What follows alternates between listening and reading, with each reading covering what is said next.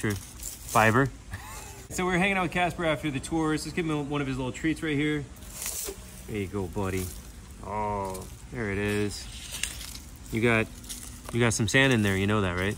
It's a little extra fiber.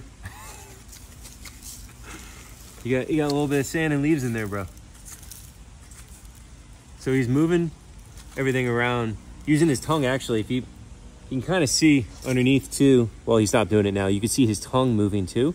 So they do have a tongue, and it does move in there. And he'll use that to move around the sticks and leaves and sand and all this stuff to try to get to that gator chow, which I think he did. He got it. But yeah, so he'll use his tongue to move everything around inside. You can see, yeah, now you can actually see it down there a little bit. So they do have a tongue. It's a common myth that people think that they don't have tongues. It's just connected the whole way, so they can't stick it out like you can. And like right now, like inside, I can see